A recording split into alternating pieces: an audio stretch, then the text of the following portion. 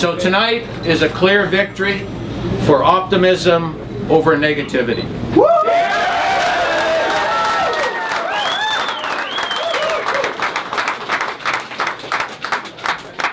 And to me, that message is clear.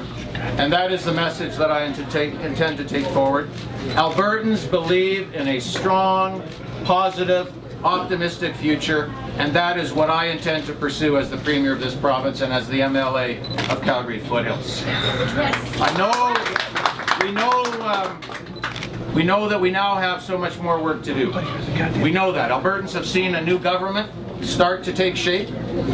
What I heard on every doorstep is that they want to see us continue with that same pattern of action, of accountability, and they want us to deliver on those commitments that we made. We need to hold our focus.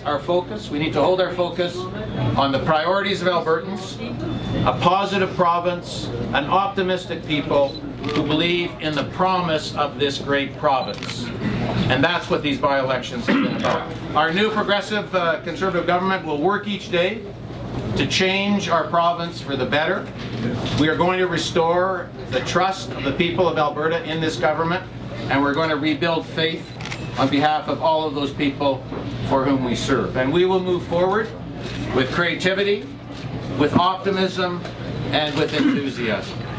And so, ladies and gentlemen, friends, colleagues, members of this party, this is a first step.